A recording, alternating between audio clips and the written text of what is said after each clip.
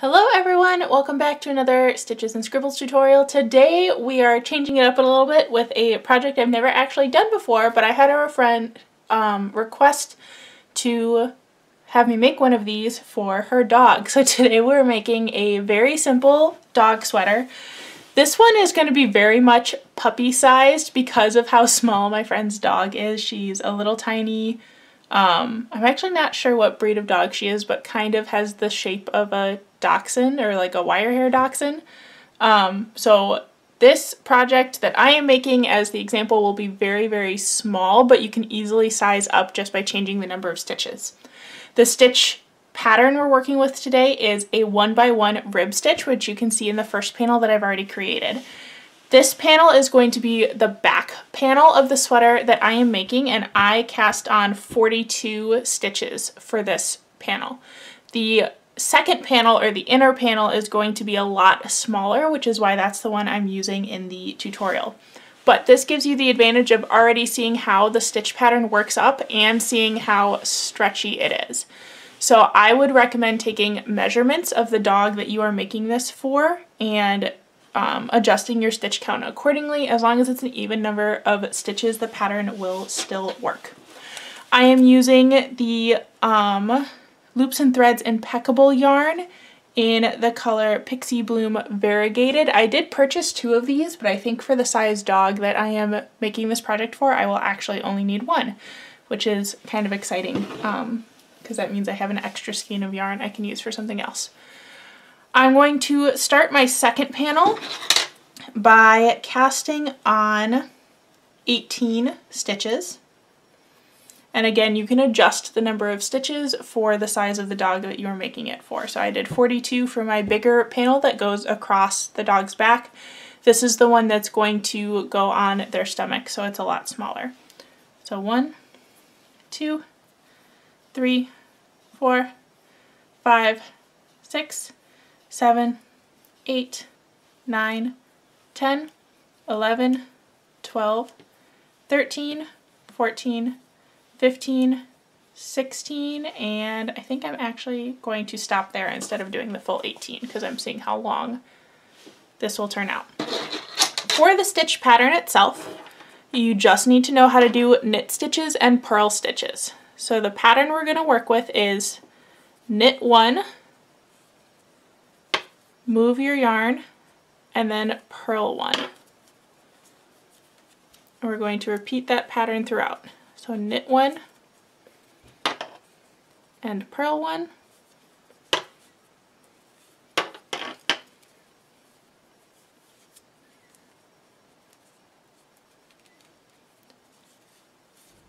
Knit 1, purl 1.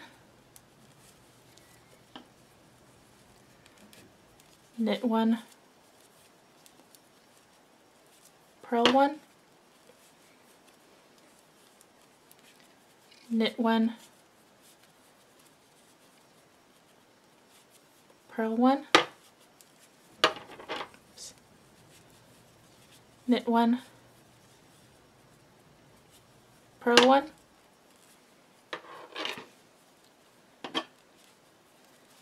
knit 1, purl 1, and last pair, knit 1, and purl 1. That's it for the stitch pattern. You're going to continue this until you reach your desired length for the panel. The inner panel is usually a lot smaller than the outer panel. I am also, again, making this for a dog that kind of has the dachshund shape, so a really long body, but we still want the underside to be fairly short. So I will probably go until my inner panel is about half the length of my outer panel to make this dog sweater. So you can knit yours to your desired length and then come back to this tutorial to see how to sew the 2 panels together. Alright, so I have finished my inner panel and I'm going to show you how to sew up the sides. So when you're sewing this up, you want to leave a gap in the middle wide enough for the dog's leg to fit through, and I would recommend going on the bigger side rather than the smaller side for this part, because you don't want it to be too tight. While the rest of the panels stretch this way, they don't stretch very much this way, meaning that that's going to be a pretty tight fit if it's too small. So all I'm doing to sew this up is using a yarn needle, and I am using the mattress stitch to sew this up. And the nice thing about using a kind of striped yarn for this is that it's going to be really easy to make sure that the hole matches up when you get to that point. So I just have the front panel lined up with the back panel where I want it, and I'm going in one way and back the other way. I'll show that again because I wasn't actually on camera for that. So in one way and back the other way. If you imagine your stitches kind of looking like rungs of a ladder, that's what we're going for when we sew this up. I'm just going to keep going back and forth.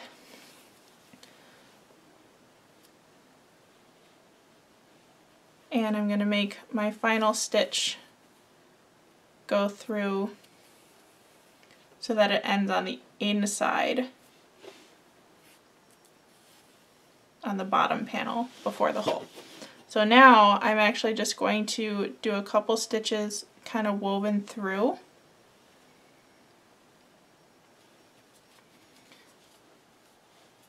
To hide that string, and that way I don't have to cut and start sewing again. And then just continue that mattress stitch on the other side of the leg hole.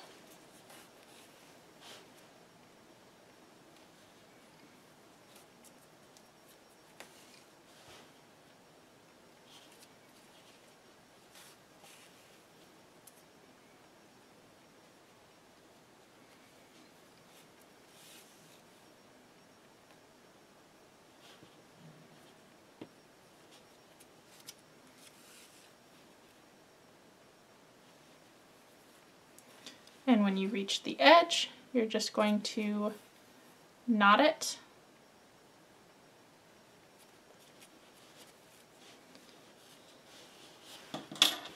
And then you're ready to weave in ends. I'm going to do that off camera and then show you an optional final step.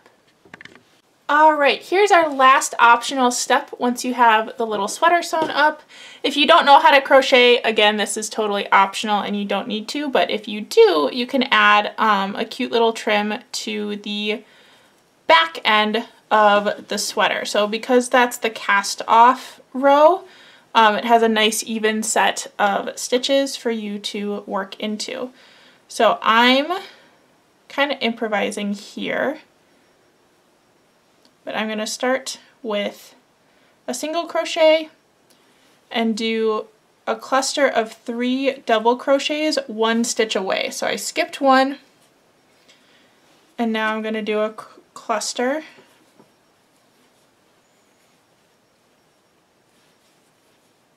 of 3. I'm going to skip 1 stitch and do a single crochet in the next one. So hopefully this is going to give me kind of petal shapes on that edge. So I'm going to skip 1 and do 3 double crochets in the next one.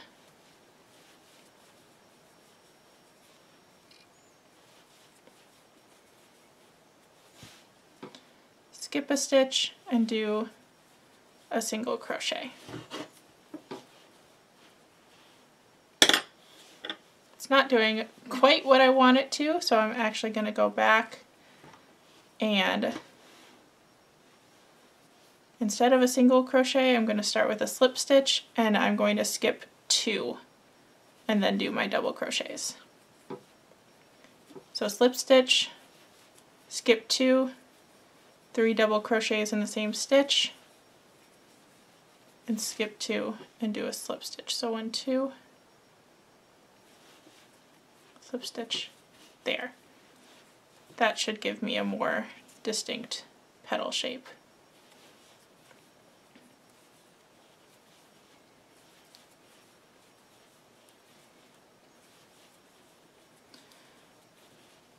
if you are just a knitter or just a crocheter and want to learn the other one, I would say that this is a pretty good benefit, because doing trim and crochet is a lot easier than doing trim in knit, at least in my opinion, and I definitely like to have projects where I combine the two.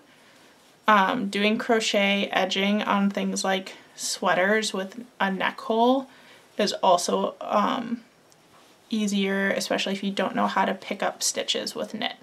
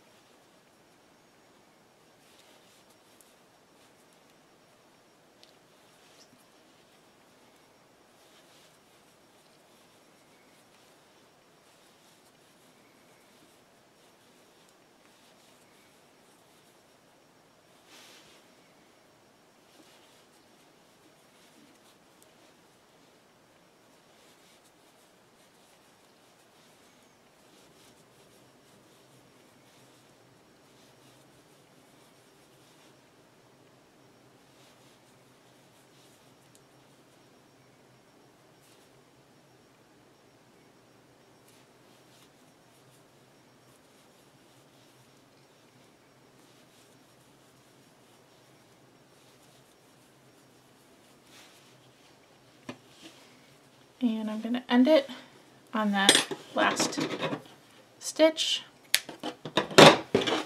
pull it through, and weave in those final two ends. So there you have a simple dog sweater with kind of a ruffle wave edge, and this probably total took me less than 3 hours, so it's an easy afternoon project. Great gift for somebody who has a dog in their life. Again, if you are making this for a bigger dog, it's obviously going to take longer, take more yardage, but for little dogs, I have probably a third of the skein left, and I started with 187 yards, so that's pretty good if you're looking for a little quick project. I guess this would fit a cat too, but as a cat owner, I personally don't recommend attempting to put clothes on cats, because I have always had cats where that wouldn't work well at all. So with cats, try at your own risk, and dogs too, I guess. But I hope you had fun with this tutorial and make something with it. I'd love to see pictures. You can always tag me in things on Instagram. My Instagram username is the same as YouTube, except I have a dot between the words, so it's stitches.and.scribbles, because stitches and scribbles by itself was already taken. So yeah, you can tag me in pictures there. You can also follow me on TikTok for quicker tutorials and things. And I hope you enjoyed this. I'll see you in the next one. Bye!